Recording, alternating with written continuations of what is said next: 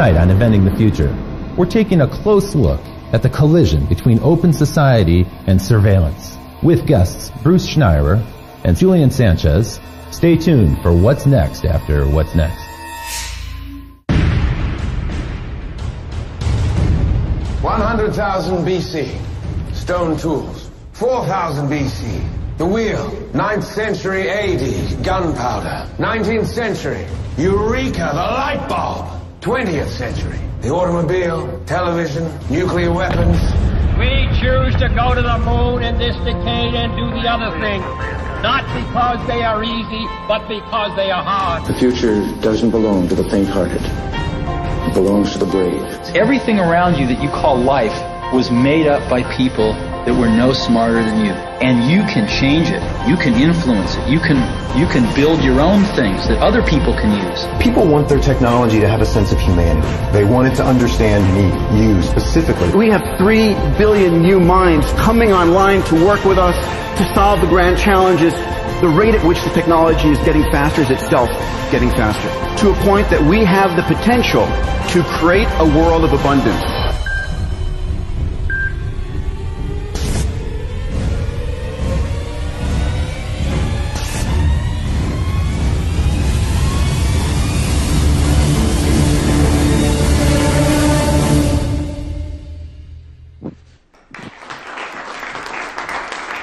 Thank you.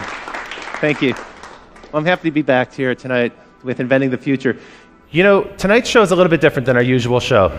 Usually I come out and I talk about technologies that get me really excited, things that are coming in the future that I think hold great promise. Tonight it's going to be a rather different perspective, because it turns out that the digital technologies that so delight us and brought us so much abundance in terms of information and new ways to communicate, new ways to share ideas, well, those technologies also have a dark side to them. And we're going to take a look at that tonight. It turns out that these technologies are in use around us right now. For instance, you're probably familiar with the idea of a hacker who might be going after your password to your social network account, or maybe your credit card information, or something like that. But it turns out that they have a convention in Las Vegas, yes, just like any organization, the Black Hat Conference. And in 2011, just a couple years ago, one of these hackers presented a paper where he proved that he can actually wirelessly hack into an insulin pump or a heart meter and actually hack it from a distance. In a way, he could send a jolt to that person and commit the perfect crime by killing him in a way that would be totally undetectable. That's a scary thought, and some of the manufacturers are already working on cloaking technologies to prevent that from happening.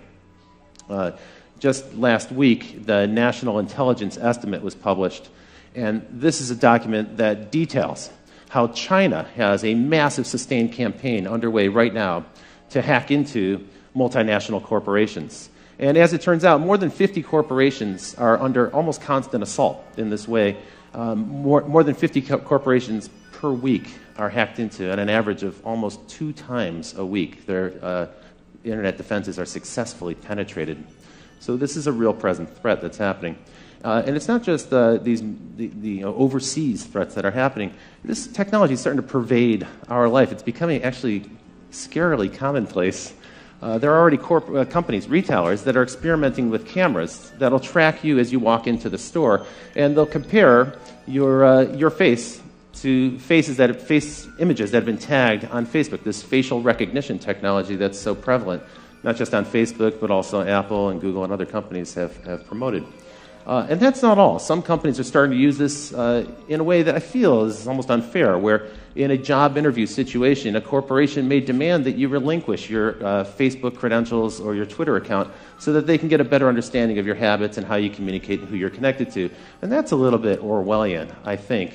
And perhaps most creepy of all, just this last week, Raytheon, a major defense contractor, announced a new program called Riot. It's the Rapid Information Overlay technology. What this allows them to do is assess in massive scale people's behavior in social networks so that they can predict future behavior. And this starts to take on a kind of creepy sci-fi theme. Now, some people feel that privacy's over. Just a decade ago, the CEO of Sun Microsystems, Scott McNealy, said this. He said, "You have zero privacy anyway, so folks, get over it." That's the world that he envisioned. We want to hear from you. We'd like to know what you think about this issue. And you can certainly use the hashtag ITF to let us know. I noticed that some people before the show have already started to send in questions on Facebook.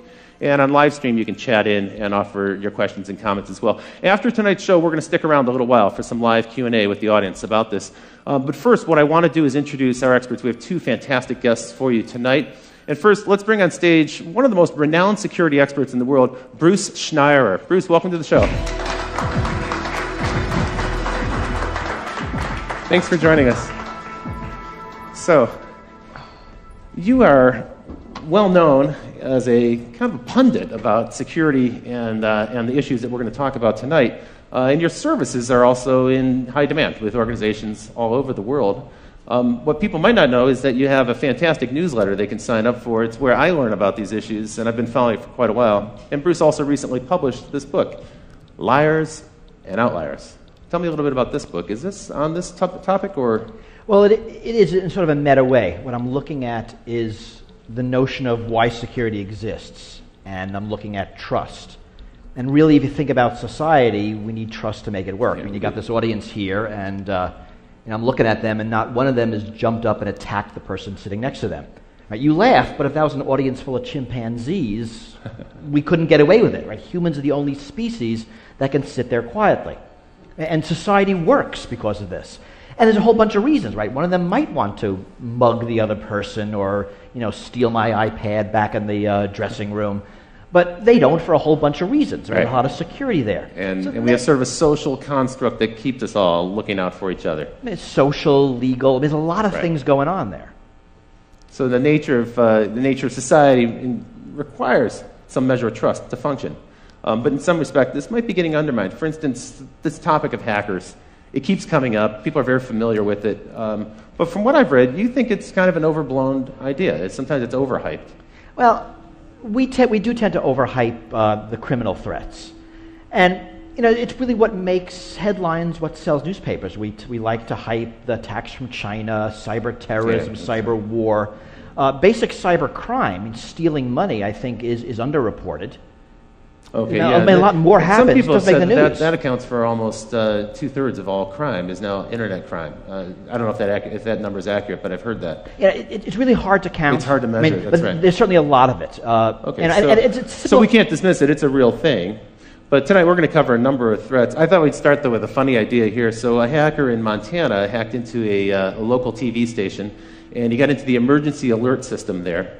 And he sent out the message that the zombies are attacking right now. So sometimes it's malicious hacking, sometimes it's just for fun. It's like a prank, and we've seen many examples of that. One thing you might not know is the prevalence of this, how often this is happening. So for the audience, you might wonder what these four things have in question here in the picture on the screen. The New York Times, Twitter, the Bush family, and the U.S. Federal Reserve. Well, the answer is that last week, these guys were all subject to massive hacking intrusions. And so it's a wide range of targets. And this is going on so frequently. We hear about it so frequently, we kind of get numb to it. And it's interesting. It's a different people in each case. We believe New York Times was Chinese. The Bush family was, I think, politically motivated. Federal Reserve was the anonymous group, so it was some kind of political statement. Twitter, I don't know. Let's pretend it was a criminal. Right? You've got an array of different threats here. So the paranoia is justified a little bit when we hear about the hackers, but let's turn to another subject, which is these Chinese intrusions, because we heard so much, coming out of Davos, we heard so many companies grumble, complain, and in some ways they were a little bit ashamed to admit that they have this problem, kind of a growing problem, that they're being hacked constantly. And it seems to be true. I mean, everyone's pretty much hacked constantly all the time. There's a lot of hacking coming out of China, largely politically motivated. The attack against the New York Times, the attackers were looking for names of informants, right? A very political thing, presumably for government reprisal. We don't know if the attacks were done by the government, they were done by independent people working within China with nationalistic So we use ideals. the word China. We don't know. It sounds like it's the government. There's no way to prove that allegation. Actually, there's no way to prove it's China. One of the problems we have is you don't know where attacks are coming from. You can't trace an attack backwards. Often when we know from other channels. One of the things that's most chilling about that New York Times hack is that more than 50 computers were actually penetrated, and they stole all the passwords, which means that it's probably likely that some of those computers have a Trojan horse in them somewhere, or a back door that's been opened up where they can come back in any time. It's hard to tell. If you read the reports, and it turns out everyone gets hacked, but if you hack the New York Times, you end up with a 2,400-word newspaper article about it. So we know a lot about this. Okay. They say they caught it early. They let it go on for a couple of months to track exactly what was happening. They knew where all the back doors were, and they closed them. Were they perfect? We have no idea. They think they were, and they look like they did a good job. We don't know, but that certainly is a problem. The Wall Street Journal admitted they were hacked as well. The New York Times and Wall Street Journal, you know there are going to be others. Yeah, that's true. Some that might not have even realized it. And some companies couldn't really reveal that information. A newspaper can because that's news for them. Well, but it's also embarrassing. In a lot of cases, if you're a bank, if you're a big company, you admit this, your stock price might go down. You might lose customers. That's right. So yeah, customers worry how safe is my data? How much can I rely on this partner? Now, some people characterize this as cyber warfare, and I've actually read where people say we have a massive cyber war that's underway right now, and it's the U.S. versus China, but other countries are involved as well. Iran. Sometimes they mention Israel or France. How serious do you think this cyber war concept is? I think a cyber war is largely rhetoric. I mean, it's not war. We know what war looks like. Right. I mean, this is espionage. Yeah. It's not a military action that involves guns and bombs and people dying. The cyber war rhetoric, I actually think, is largely put in place by in the U.S. by government corporations that are profiting from it. Right? The U.S. Cyber Command announced last month that they're expanding from 900 people to about 5,000 people. Oh, so if we bang the drum of war, we can kind of stir up people and get support for a massive expansion. Because you think about, we're really weird with war. We love to use the word war when there's no war. War on terror, war on crime, war on drugs. We love rhetorical wars. We hate using the word war when there's an actual war. We'll say anything else other than war. And this is confusing. So metaphorical war is accepted, it's politically acceptable. But what's going on here has kind of aspects of both. So the war on drugs is clearly not a war. Right. These cyber attacks, well, there's some kind of stuff going on that involves militaries. And it involves nations in some respect, and they're spooks, so in a way it is kind of a war, but it's a shadow war. I mean, my fear is that we're in the early years of a cyber war arms race. That there's a lot, and not just China, the U.S. too, NATO, other countries, we're pouring a lot of money into cyber attack, cyber defense. It's a huge growth industry. That's true. And if you think about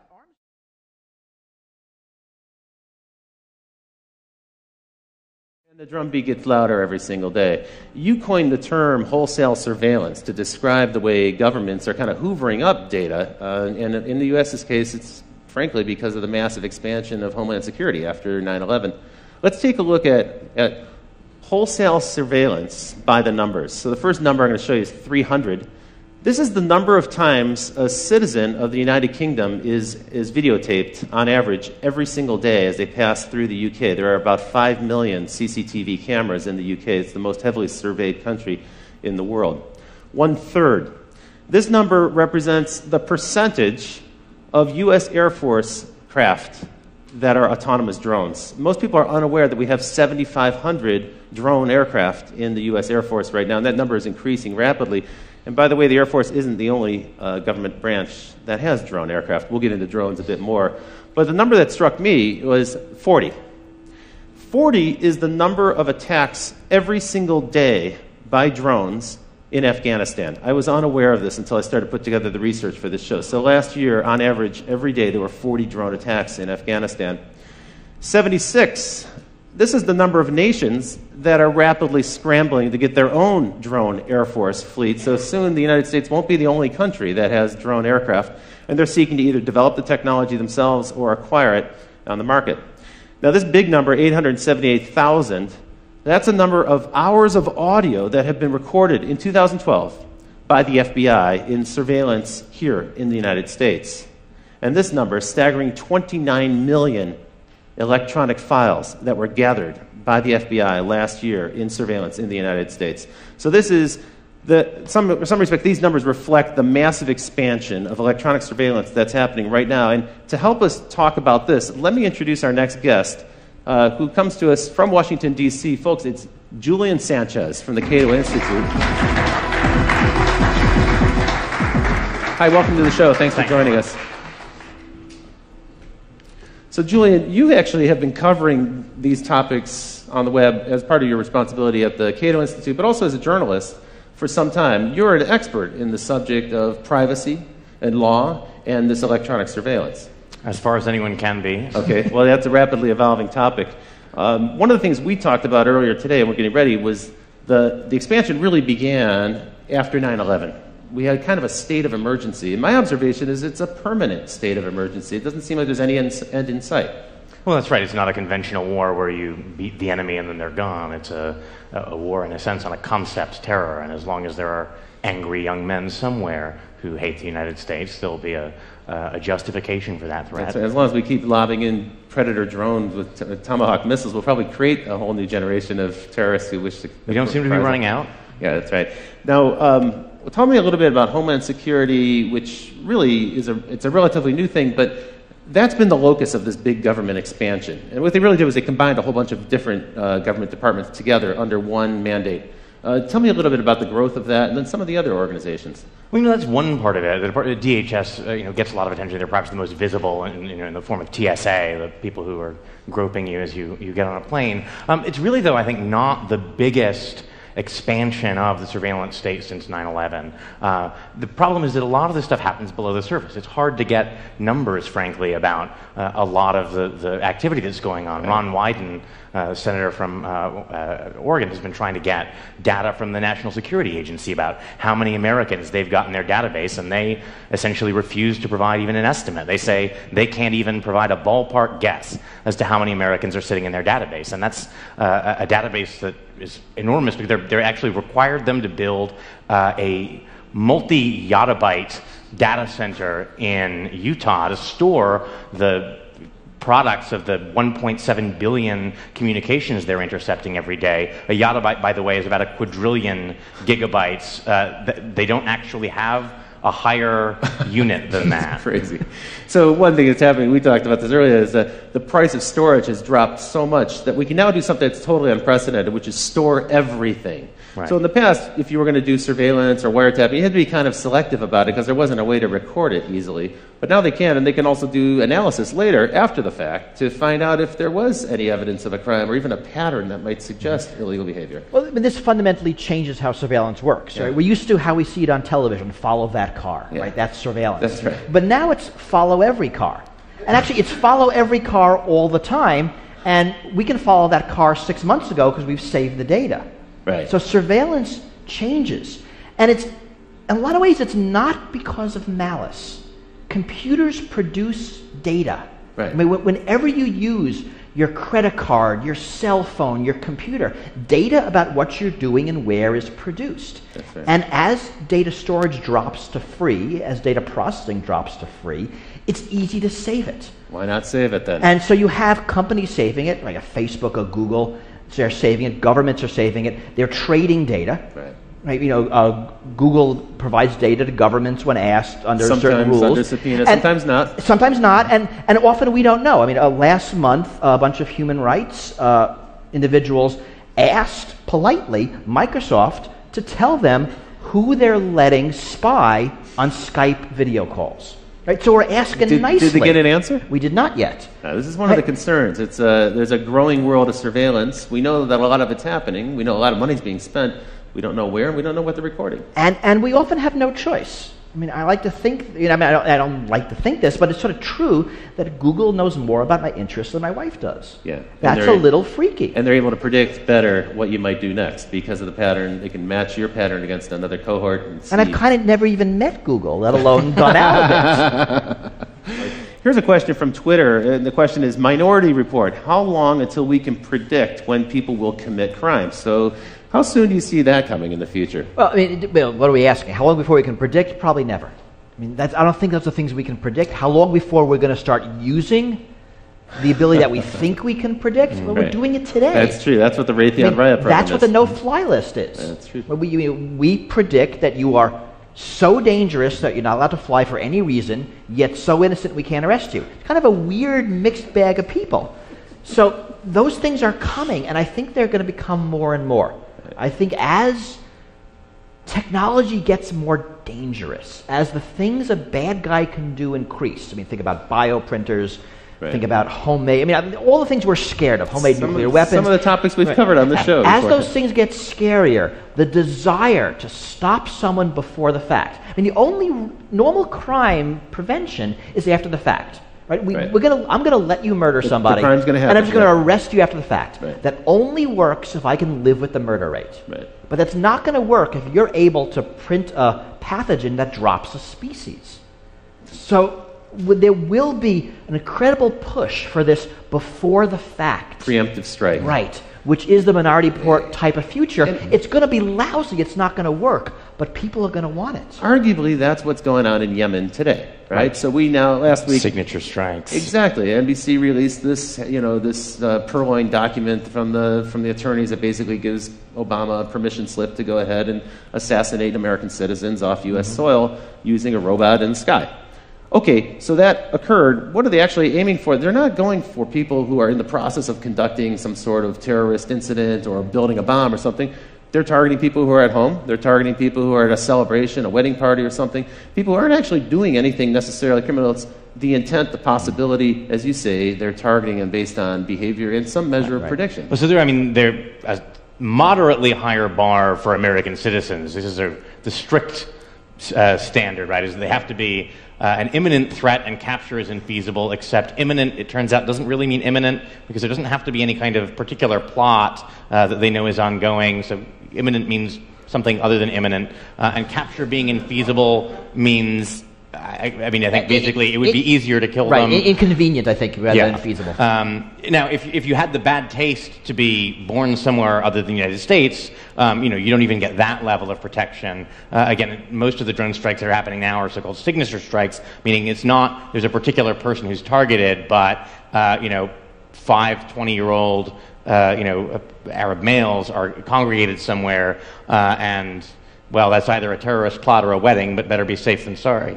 Take him out. Tell me a little bit about total information awareness, this program that Admiral Poindexter proposed more than a decade ago, but I thought it went away, but it seems maybe it's coming back. Right, the problem there was that they had terrible branding. They called it Total Information Awareness, which sounds creepy, and then they had a logo that was like an eye in a pyramid with beams coming down at the earth, so this sounded terrifying. Bill Sapphire wrote a column, freaking out about it. Everyone was duly alarmed. Congress nominally killed it, but it ended up getting essentially fragmented into a bunch of different programs that were farmed out to parts of DHS or DARPA. I think the NSA's Pinwheel database is in some sense an offshoot of that. Pinwheel is, again, on this model, a kind of vast database that allows kind of Googling for communications. They've shifted from that kind of targeted model, get a warrant, have an individual wiretap their conversations, much more toward a model that involves, some people have called it sitting on the wire, suck in everything, and then after the fact, figure out the search parameters you're interested, go through, pull stuff up. And that's concerning, I think, because, when J. Edgar Hoover ran the FBI and was abusing surveillance for political purposes, at least he had to target particular people. He's going to decide that Martin Luther King is going to be spied on, and then they're going to try and drive him to suicide. Now, this stuff is sitting in a database for 30 years.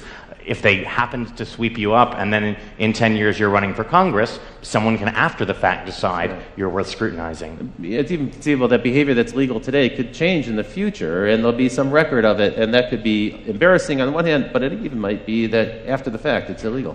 Or even not. We all do things that are embarrassing because we're human. Yeah. If everything is swept up, then the likelihood of it being uncovered by somebody, and if you can greater. Selectively edit it, we see this now in political campaigns. Now we're living in a world where pretty much every candidate is followed 24/7 by the opposing party with a camera, because they're going to say something that's embarrassing. Sooner or later, and you got 10 seconds, and it's a beautiful, embarrassing quote, and you run with it. They run like crazy. We know one of the things the intelligence agencies like to do with the fruits of surveillance information is use it to coerce people into becoming informants. The FBI now has 15,000 informants, like 10 times more than Hoover ever had at the peak of COINTELPRO, the kind of vast spying and infiltration network, looking at civil rights and anti-war groups. And one way to do that is to say, hey, we found out that you're having an affair. Why don't you spy on your mosque for us? There was a case here in Chicago, and a guy named Ibrahim Mashal, I think. They said, look, we know that you had communications with a cleric in the Middle East. They were innocuous, but that's enough of a pretext to get someone put on the no-fly list. If your business requires you to travel, that's a huge obstacle. And they said, well, we can get you off the no-fly list if you're willing to cooperate, if you're willing to tell us what people are saying at your mosque. And he's actually currently now suing the Justice Department over this. So the information is gathered up in this kind of broad sweep, sometimes without a warrant. And in any case, warrants are targeted at an individual. Here we're taking information wholesale, as you put it, hoovering it up, and then it's analyzed later. And then if something embarrassing, awkward emerges, now they've got leverage on somebody. It might not even be illegal activity, as you point out, but it's leverage to coerce them into cooperating with the government and doing the government's bidding. And this is our government. Now, I'm assuming that this is happening all around the world, and probably in countries that don't have the same due process and constitutional rights and privileges that we have in this country. And I mean, it's certainly true, and we know that U.S. technology is being exported to totalitarian regimes for varied purposes. Government of Syria, government of Egypt, government of Iran. We know those technologies are being used to identify people who are blogging, who are tweeting, anti-government. That's right. After the Arab Spring, it's almost a certain bet that every authoritarian government now has a system in place to track those people who are outspoken, bloggers, tweeters, and so forth. Now, Bruce, I put this picture in for you. So why don't we go to this picture full, Ken, if we can show this to the audience. It says, premises protected by a false sense of security. You coined the term security theater. And tell me a little bit about that, because this is how most Americans experience the federal government most frequently now. As we go through an airport, we get an encounter with a federal official, right? I mean, it's actually amazing that for most of us, the way we interact with national security is the TSA at airports. Yeah. So security theater is security that looks good but doesn't do anything.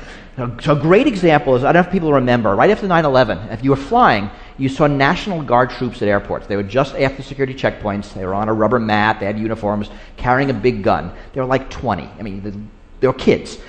Those guns had no bullets. Because, I mean, right, they were kids. This would be dangerous. That's right, security theater. It looks good. It might make you feel better, but it's not gonna do anything. Has the TSA program been effective? I mean, are there that many people trying to smuggle weapons on airplanes? Are they going to repeat the same attacks of 9/11? So it seems not. I mean, I always think of the game this way, right? It's sort of us versus the terrorists. So we screen for guns and bombs, and the terrorists use box cutters. We take away box cutters, they put a bomb in their shoes. We screen shoes, they use liquids. We limit liquids, they put a bomb in their underwear. We have full body scanners. They're going to do something else, right? This is actually a dumb game. It is a dumb game. Right? It's like shutting the gate after the horse is gone. I mean, so the smart game is you pick your attack, I pick my defense, and we see who wins. The dumb game is I pick my defense, you look at my defense, you pick your attack to bypass the defense, and right? So it seems that the TSA has largely been irrelevant, and they will talk about their success stories, and it's how many knives they take away, and they found somebody wearing a fake army uniform, and they confiscated a snake. I mean, this stuff is actually on their website, and they're proud of it. They used to show some of the confiscated weapons in the early days, but I think that's tapered off now because most people have learned don't bring a weapon. Or people do forget. I mean, people do bring guns on airplanes because they forget. It is kind of weird. You'd think everyone would know by now. But also, people buy souvenirs, and there's like a knife in the wooden statue, and they didn't realize it. That's true. Snow globes are now legal again. I mean, you couldn't bring snow globes on airplanes. We're not actually sure why, but now they're okay. So all you snowboat collectors can. I mean, and the sort of elephant not in the room here, right, is that there's just a limited number of terrorists. This is like a line of work where if you're really competent, you blow yourself up. It's a sort of an anti-Darwinian effect. So what we find is that no one wants to admit this because there's hundreds of billions of dollars in grants from Homeland Security and then contracts for intelligence contractors and defense contractors. But it increasingly looks like the FBI is being forced to manufacture terrorists so it can give us a sense of success. And I think there's been about 150 sting operations by the FBI that have resulted in convictions since in the decade after 9/11, and at least a third of those cases, and maybe more, these are cases where the weaponry, the funding, and the actual plan all were provided by the FBI informant. These are mostly, again, the world is full of young, angry people who spout off on the internet and are easily let enough or mentally disturbed enough that if you give them a plan and a bomb, they'll make the motions of following through. It's not clear that these are people who are otherwise dangerous. So in a way, we're manufacturing our own terrorists just to give ourselves the illusion that this is an effective program. That does seem to be true. I mean, where there are successes is intelligence in operations. We actually are looking at for the bad people. And when you look at something like airport security, it only makes sense to focus on the plots, right? A liquid, a shoe bomb. If plots are few and targets are few, right? If all we do by spending billions on shoe scanning is to force the terrorists to make a minor change in their tactic, right? We're wasting our money. Yeah, and we're wasting everybody's time. And that's fundamentally the problem. Right. And it's inefficient on a massive scale. Speaking of inefficiency, these scanners that we're looking at, the rapid scans, now I guess they're going to phase them out of the airports because they've been proven to be ineffective. After radiating us for a couple of years, now they're finding out that doesn't actually thwart any kind of criminal activity. And because some of these makers of these things fell through on contracts that were supposed to allow them to use a blob to show objects instead of actually showing you naked. But there's a bit of poetic justice. They're apparently being repurposed at the entrances to various federal agencies. So, right, they're actually not going away. That's important. That's right. And all the full body scanners aren't going away. There are several technologies. Yeah. And the millimeter wave is staying, so holding your hands up and being scanned is not going away. Just a particular radiation technology, because the one company wasn't able to do some of their anonymization things on the visuals, what Julian said. And there was a case in Florida where some of those images did leak out, and that also undermined the claim that somehow this information would never get out in the web. And here we have the pictures right here, so you can see them. Well, now let's take us down to the local scale. And so, as it turns out, it isn't just our federal government that's out there combating terrorists or maybe other nations, we don't really know, in some shadowy cyber war. But actually, in a weird way, I think the DHS has kind of co-opted your local police force. They've turned them into deputies of this national effort to find terrorists. Talk a little bit about the spread of Homeland Security dollars to local police forces. Well, so I think we'll maybe get to fusion centers in more detail later, but there's lots of federal money out there. If you say you want to run a counterterror program, you may not have terrorists, but that's no reason to turn down the money. Right. So we find fusion centers, for example, something like $250 billion in grants that went out, supposedly for counterterror. A 2-year Senate investigation found that they never actually produced a single shred of actionable, useful intelligence about terrorism. It did end up buying a lot of Range Rovers for local sheriff's departments, plasma TVs so that they could display the Fusion Center calendar and watch cable news in San Diego. DHS has given out, I think, $50 million in grants for local police departments to photograph license plates. To your point earlier, in a wholesale level, not going after an individual car or doing it as they drive by on patrol, but they're setting up cameras now at different locations. I know in San Diego they're doing this on a massive scale. They're just routinely photographing the license plate of every car on the freeway that goes by. There's a lot of technology. It's license plates. It's all the CCTV cameras. You produce the UK number we know better. There's cameras everywhere in the United States also. That's right. A lot of cities have them in intersections where they're automatically scooping up license plates. Again, that's being saved. The money's being used for other surveillance, for cell phone surveillance, for just collecting up lots of data. And we'll get into cell phones in a minute. But because it's data, it sloshes around. I mean, this is the fundamental problem. It doesn't matter who collects it. That's true. Once it's in the system, it goes into a fusion center, it goes into the NSA's computers, it goes into some marketing computer, and the data stays. And it's very hard to get rid of it. And now it's being used for all sorts of purposes. And we have no control over it, or really even any visibility into what data is collected. We don't know how it's being used or who's using it. We also don't know when it's going to come back to haunt us, because it may turn out a few years later something that you did was of interest to them, and they may have been tracking you for quite some time. You're probably taping this show. I'm sure we are.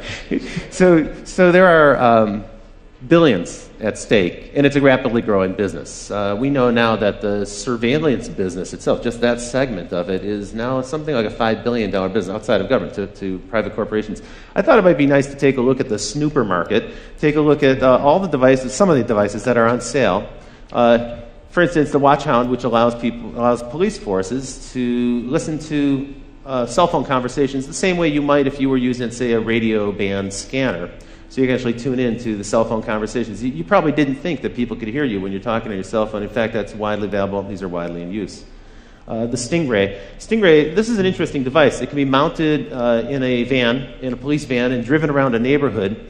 And if they're trying to find a particular individual, even if that individual is not using his cell phone, what it does is the Stingray pretends to be a cell phone tower, and so it'll find that phone, connect with it, and then they can drive a few more blocks and eventually triangulate the location of that particular phone. So they can find you with your phone. In a weird way, your cell phone is like a little spy that's in your pocket, leaking out information about you. And then Cellbrite. This is one that troubles me the most. So for a routine traffic incident, moving vehicle violation, you can be pulled over by a policeman, and if you have your cell phone on your body, or if you're using it when they pull you over, then they have the right to take your cell phone, and they plug it into this thing, Cellbrite, and in just about 2 minutes it can download everything that's on your phone. Now think about that. That technology is actually accessing my whole life in my cell phone. You're with the Cato Institute. At this point, I need to disclose that the Cato Institute is known as a libertarian organization, a libertarian think tank. What's your take on this device, this Cellbrite? I mean, are you outraged by this? This is a little bit of an intrusion. I think it's the question, of course, is whether this is actually something that happens routinely. We don't know what a court would say about a situation like this, but certainly the setup is there. The Supreme Court has held that it's not just felonies that a police officer can arrest you for. It's any crime, including not having your seatbelt buckled or a traffic violation. It's up to their discretion whether to perform an arrest, and then once they've decided to arrest you, there's a Fourth Amendment exemption for searches incident to arrest. It's certainly not beyond the realm of possibility that they could decide that that is covered within the scope of a search incident to arrest, and effectively use a pretextual stop to gather a full record of your electronic life. I've also heard that when you enter the U.S., sometimes Customs and Border Security will do the same with laptop computers, cell phones, and so forth. And usually, you're right, it's for an individual of interest to them. Not necessarily a suspect, but it might be someone. We know of documentary filmmakers and volunteers who work on organizations, even people affiliated with Aaron Swartz have been detained in this way and seen their electronics moved down. Well, and the privacy watchdog at DHS actually just issued a finding that suspicionless searches of laptops and other electronic devices basically should be allowed to continue. No reasonable suspicion of any kind is necessary. And they concluded, bizarrely, that there would be no civil liberties benefit to curtailing these searches at the border. And border search here is sort of a term of art. It's also their view that the sort of constitution-free zone extends for about 100 miles in from the border. And the Constitution-free zone. Not a phrase I'd heard before. Remember that this is all temporary. I mean, so what's the outrage here? That my phone has my email, my contacts, my calendar, my life. Potentially my credit card information could be stored. But think about what's really happening. I have a smartphone. It's probably that Google has my email, my calendar, my contacts. Right? It's just in a convenient cell phone-shaped package for me to carry around with me. You're right. If the police wanted it, they could just go get it elsewhere. That's true. I mean, so data's moving around. One of the problems with these debates is we always focus on one thing. We focus on cameras, focus on cell phones, we focus on CCTV. Whereas the problem is everything put together. Right? It's not drones, it's drones with cameras. It's not drones with cameras. It's drones with cameras and face recognition, the ability to track between different drones and day-to-day, tie that back to databases so you can see in real time from a drone everybody's name and income level as they walk around town. This is a terrifying prospect. In a way, getting your data from the phone is super inefficient because, one, the person knows that you've done it, probably. They see you plugging their phone into something, and you have to only get one person at a time's data. What a drag. Unfortunately, since a series of sort of misguided rulings from the late 70s, Fourth Amendment doctrine is that once your data is in third-party hands, once it's Google or Facebook holding on to it, in principle, that's now their business records. You've surrendered your Fourth Amendment privacy interest. And so a lot of that data that we naturally expect to be protected by the Fourth Amendment's requirement of a warrant issued by a judge isn't protected in that way and can be gained. People are totally unaware of that. That actually pertains to your Gmail account, for instance, which is stored on Google servers or any other but pretty much everything these days. I mean, cloud computing, we have our pictures somewhere, our emails somewhere. All of our data is very rarely on our devices now. It's really elsewhere because it makes a lot of sense. But now, as Julian said, the rules no longer apply that protect them. In a weird way, our protections, our First Amendment, Fourth Amendment protections haven't really caught up with the 21st century. Not even close. And the technology is evolving much faster than laws ever will.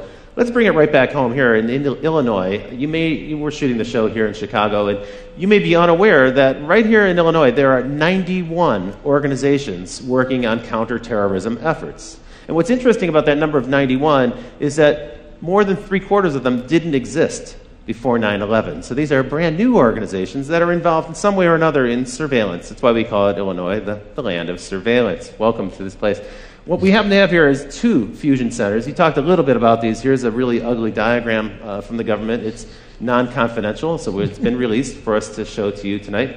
And tell me a little bit more about these fusion centers. In your view, they haven't been very effective. Right. Well, in the view of a bipartisan report that the Senate put out, despite years of being assured that these were a proven vital tool. The theory was you synthesize information from local law enforcement, lots of different agencies, bring that together with information at the federal level, information that various intelligence agencies have gathered, and this will give you a better window into incipient terrorist groups. Of course, right after 9/11, we assumed there had to be lots of other sleeper cells waiting to strike, and it seems to be that's not the case, and so you've got a lot of people looking for something that doesn't appear to be there. The sort of history of intelligence suggests that, unfortunately, the problem is if the thing that you are convinced is there isn't there, you just keep looking harder.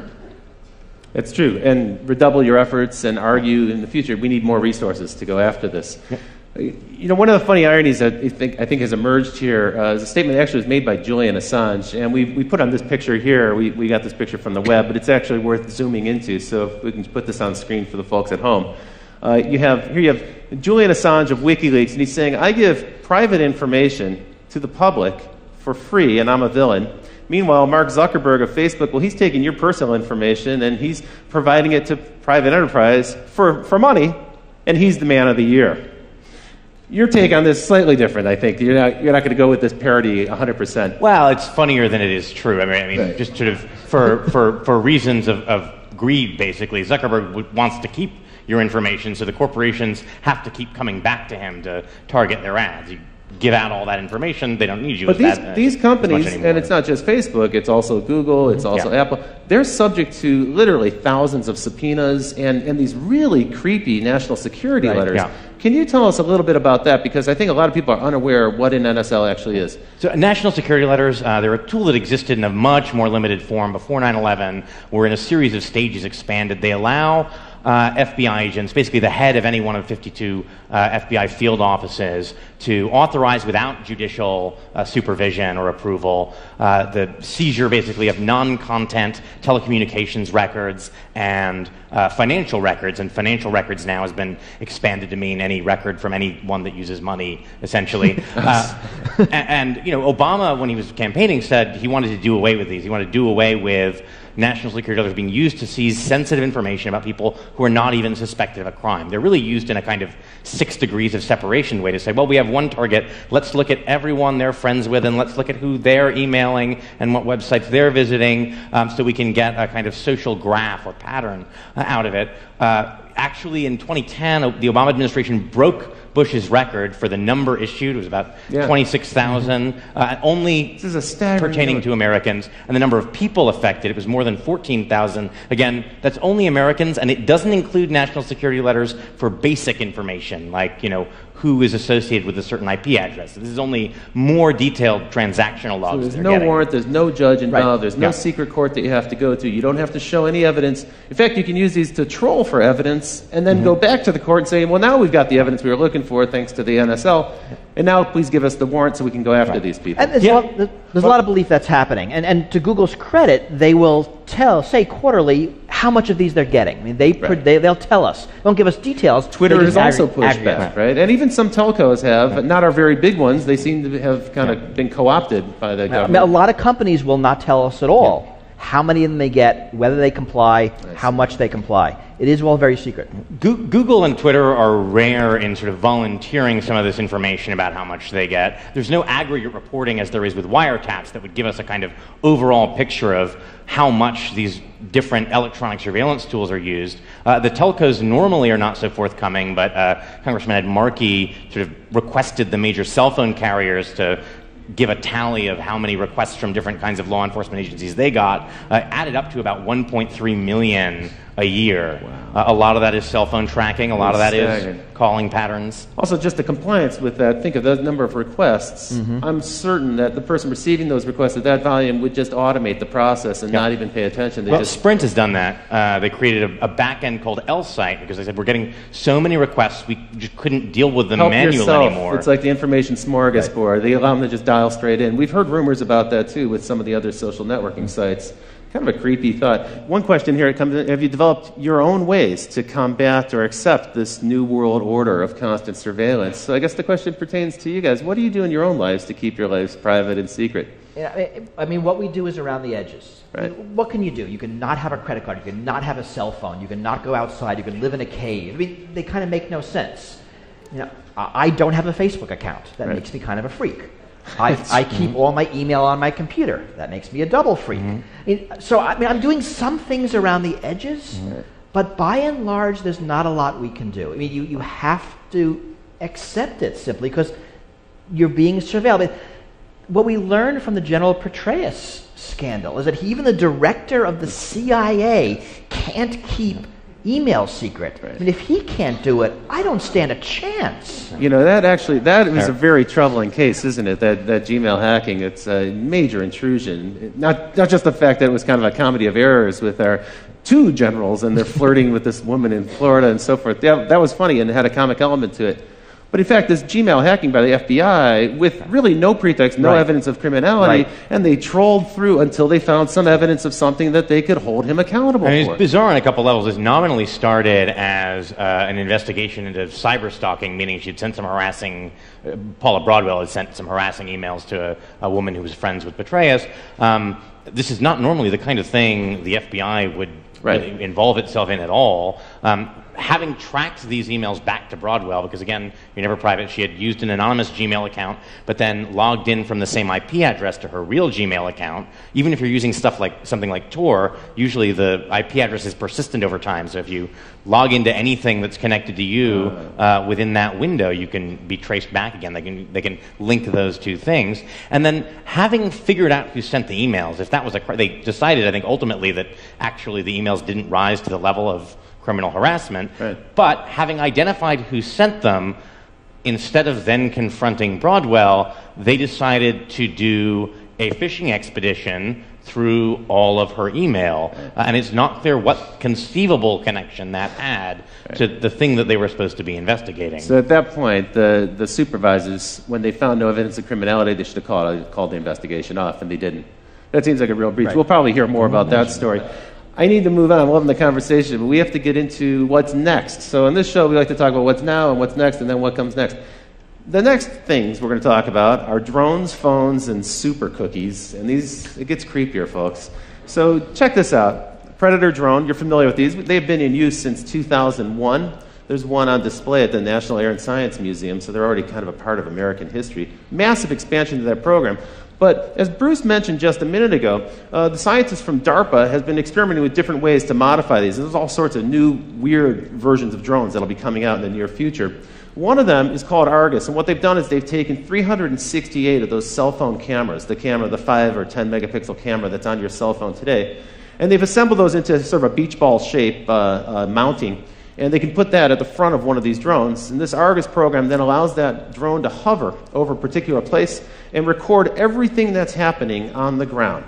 Now, the device itself, the drone itself, has literally millions of terabytes of storage on board, but they're also streaming that data out down to the ground. And so in real time, someone who's back in the base station can see an image kind of like this. It's a composite image of all those different eyes in the sky, and they can start to see what's happening on the ground. But what's even more troubling, because of the degree of accuracy in each of those cameras, is that they can zoom in. And they can actually, today, get to a level of detail that allows them to see from 14,000 feet in the air a 6-inch long object. They can also, using gait analysis technology, face recognition, some of the other technologies you mentioned, they can actually start to identify the people on the ground. Today, these technologies are being used in Afghanistan to fight the war there. Tomorrow, those drones will be in the United States.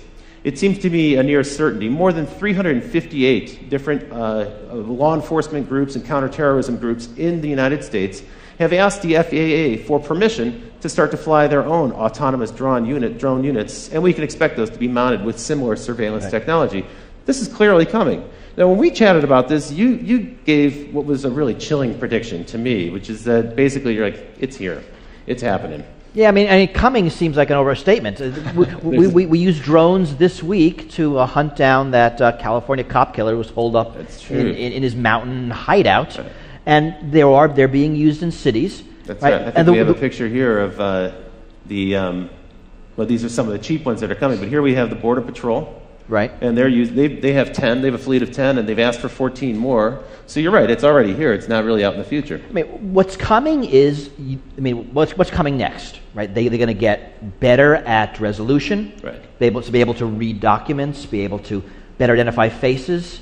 And once you identify faces, I mean, you have a lot of good public face databases. I mean, Facebook has a phenomenal database of tagged photos. Thanks to your friends who tagged you, you'll now be identified by the drone in the sky when you leave the house. Even if you're not on Facebook. I mean, it's not like you're their customer. Right? I don't have a Facebook account. There are tagged photos of me on Facebook. They have really a network of my friends there because they'll pull people's address books. So 5 years out, what do you expect to be the case? There'll be drones in every city. There will be. So my expectation is that there will be drones everywhere 24/7. I mean, it's not going to make sense for companies to fly their own drone fleets. There's going to be, Drones Over America, Inc., and they'll have drones everywhere. And like Google Street View, it'll be drones sky view real time, and you just rent time on it. You get what you want. Like a backbone internet provider, you'll just lease capacity on the drone. Because that's surveillance for hire. But that's a smart way to do it. I mean, you have that now with satellites. So if you're a company that I'm making this up wants to sell lawn care products, you can get a map, you can overlay it with addresses, so you has crappy lawns, so you now can call them. So it's all the data being collected and overlaid with other data. So we can identify people, we can collect it, market it with databases, we can integrate it with cell phone data, which, as you mentioned, is location data, and also data about who you're interacting with. And now, whether you're a government or a corporation, you can collect people who aren't your customers, for everybody, a lot of data about them, which allows you to market to them. That's true. And for commercial purposes, there's many good uses, right? Real estate, people want to understand where traffic patterns are going. Retailers want to see how much foot traffic and car traffic. There are weird uses, right? I mean, there's a lot being talked about now about personalized billboards, that a billboard will see you walk by. Now they can recognize your gender really quickly, and they can give you an ad that you might like better. Wow. But if they now know you by name, the same ad now follows you around town. That is... And then onto Facebook and onto Google, and it gets really weird. It sounds like science fiction. So for one of the things you're leading up to, you've already foreshadowed a little bit, is the combination of these eyes in the sky, and frankly, eyes everywhere. Every building will have cameras on and so forth. All that information now is going to be networked. Previously, the CCTV cameras weren't networked, but now they're networked. And we can cross-reference that with your location data. So your phone in your pocket, as I said earlier, it's a spy. It's really like little brother is watching you. You're carrying little brother around with you. That's leading us into this wonderful new world of behavior tracking. This is the white-hot center of online advertising at this point. It's the hottest field for online marketing, where we can actually kind of predict patterns of behavior, predict who we can market to next, some of the things you were just alluding to. Tell me a little bit about super cookies. Here we've got a goofy picture of super cookies, but this is actually kind of a creepy new development in browser technology. Well, so the idea is that people have started to catch on. Some of them at least. Right, it's actually not that new. Right. Well, it's true. You clear out your cookies so you can't be tracked online. Yeah, we're familiar with that. You clear but it turns out there's a lot of cookies. other ways you can do that. There are plugins like Flash that allow separately data to be stored that can be used for tracking purposes. And there's stuff like browser fingerprinting. Your browser sends a lot of information about how your system is configured, and it turns out that very often that's enough to uniquely identify you, the sort of precise combination of different search system history, settings. the websites that you visit. Even things like the fonts on your computer. I mean, computers tend to have fingerprints that uniquely identify them. What we're really learning is, and it's worse on something like a smartphone, that it's really, really hard, probably impossible, to not be tracked. That even if you do all the things right, enough happens around you that the data is being collected. Right. And then, of course, once it's collected, and you don't know where it goes. Right. It's the future of advertising. Even the Magic Kingdom is using a kind of technology. This is an example from Disneyland where your family can have a RFID bracelet, a little radio frequency tag bracelet that they can wear so your kids can run around Disneyland and you can kind of identify them. But that's not the only people who are watching. It turns out Disneyland loves this because they can now track traffic flows within the theme park, and they can see if you're spending more time in Tomorrowland than Frontierland and so forth. They also know if dad is spending time drinking a beer while his kids are on the rides. It also means that the different Disney characters can greet you by name because they'll see your name on some device that they're holding and they can actually say hello, which for parents who've taught their kids not to talk to strangers who address them by name, this starts to create kind of a weird situation. And I don't know if not to talk to strangers applies to giant ferrets. That's right. Cinderella. Yeah, right. But not really a stranger. You know, my feeling is that this type of technology seems innocuous. Oh, come on, it's Disney. How bad could it be?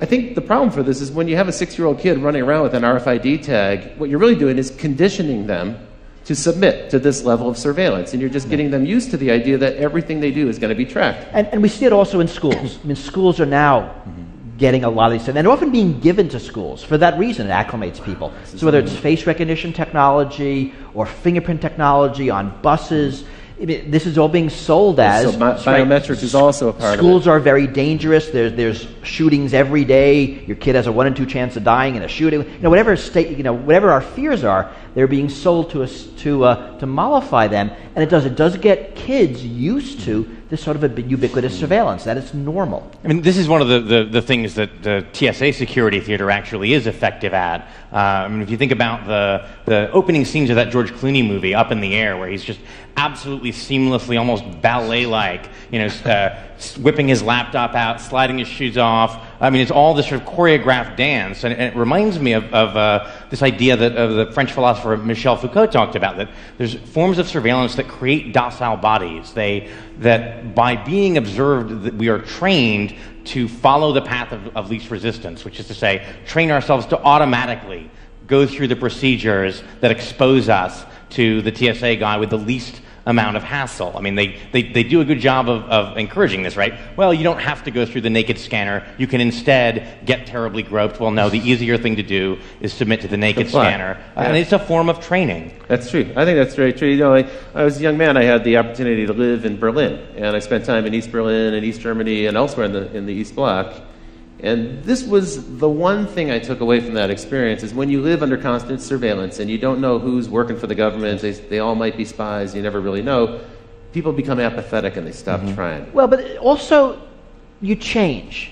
I mean, I remember in the years of 9/11, I'll be talking to a friend on the phone, and we say something because we're talking about security, and one of us says, wow, I hope the NSA isn't listening. We both laugh because it's a funny joke, but the conversation changes. That's true. The fact that you might be observed in all things changes how you act. It makes you less of a free person. I mean, there's probably less crime in East Berlin, but you didn't want to live there. You sure didn't want to live there. One of the sadder things I remember reading in the New York Times reporting on the NYPD's sort of Muslim infiltration program was there was a student union at, I think, Columbia or another New York university where they had posted in the room where the Student Muslim Association met a sign saying, please do not discuss current controversial politics in this room. We don't want trouble.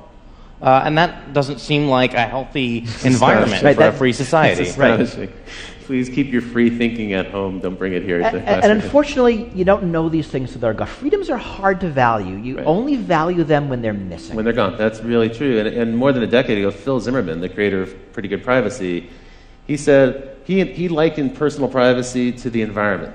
He said there's going to be a time where it becomes kind of a privilege for a certain group of people who can afford to have access to it.